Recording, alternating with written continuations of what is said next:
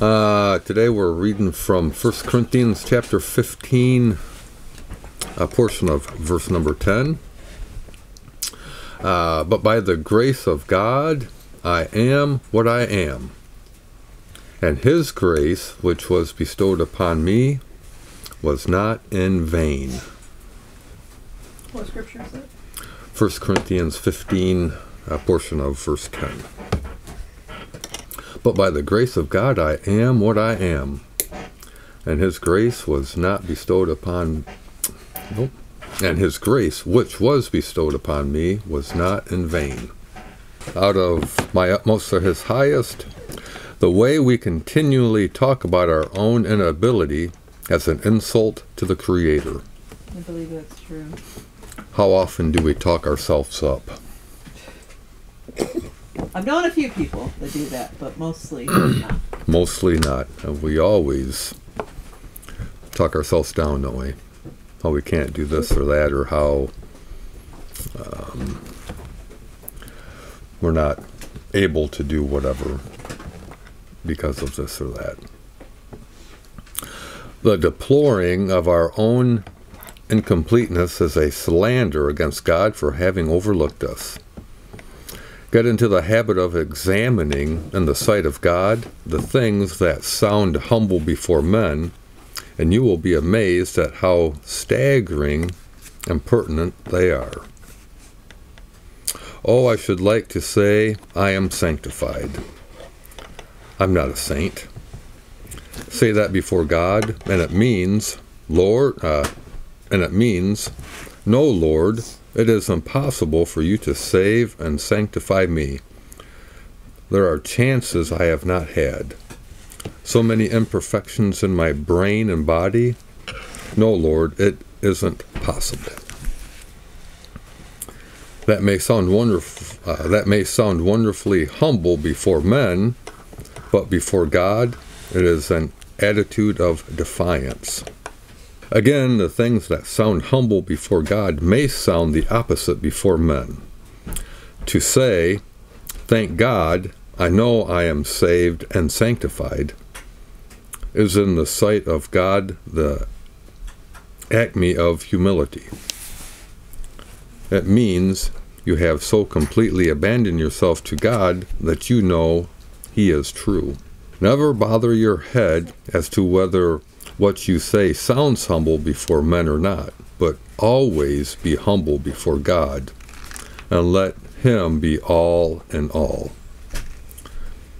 There is only one relationship that matters, and that is your personal relationship to a personal Redeemer and Lord.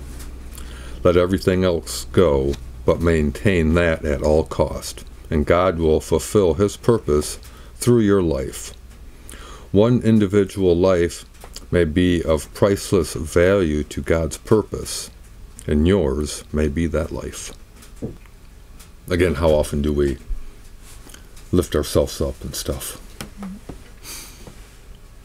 In the correct way. Yeah, we know. We all hear puffed up people and stuff, and that's obviously not what Oswald Chambers is talking about. Well, I do believe, I never realized this. I mean, I didn't realize this for years, how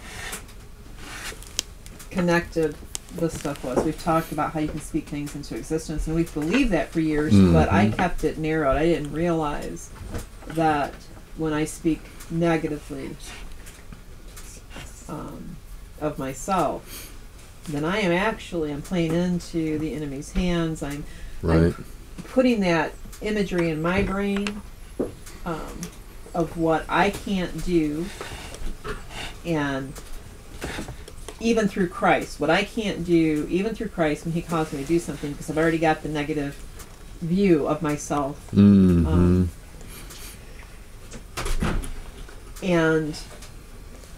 it's not being positive in that aspect. Is not name it and claim it. It's not talking into something into existence that isn't possible.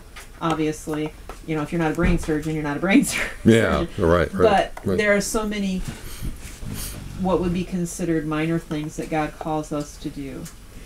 that we say, well, I'm not bold enough for that. I'm not able to articulate that. Right. I can't do this, I can't do that. So obviously that's not what God's asking me to do. But if it's continually impressed within you, then oftentimes that is something God is saying, I want you to try that. You have got to get beyond yourself and look at me. Didn't Joshua say he couldn't lead the Israelites? Joshua or Moses? Which one? Moses, yeah. He defeated himself before he even got started. Giving us that the defeatist attitude. Yeah, it is. It's easiher for us because then we don't have to put forth effort. We don't have to.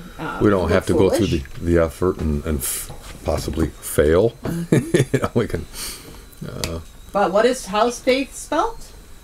R-I-S-K. Thank you. R-I-S-K. That spells. Mama, how is faith spelled? F-A-I-T-H. But R-I-S-K is risk.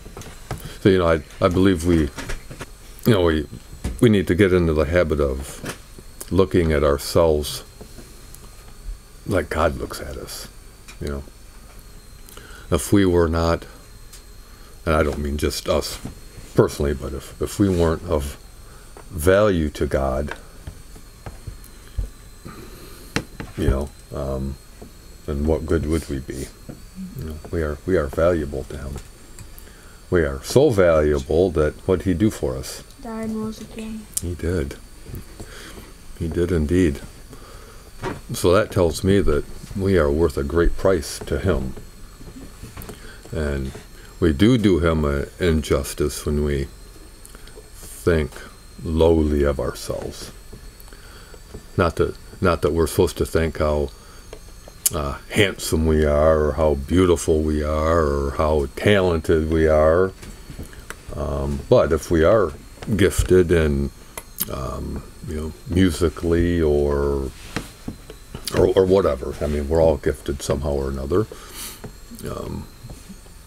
We should use that for His honor and His glory, and not try to puff ourselves up or to get others to puff us up or anything like that, but just, we are a child of God, and we should look at ourselves like that.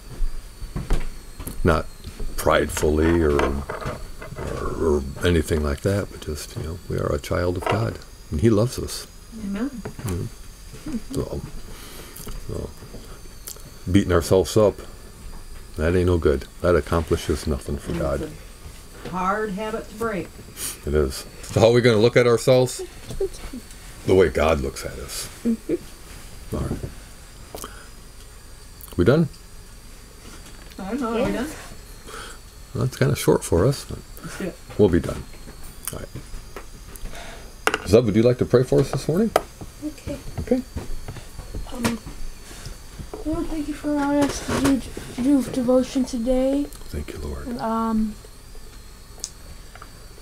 Lord, please help us to not put ourselves down, not talk ourselves down, or to talk ourselves up in the wrong way. Just help us to look at ourselves like you look at us. And thank you for dying on a cross and 3 days later rising from the dead. Yes. In your name we pray. Amen. Amen.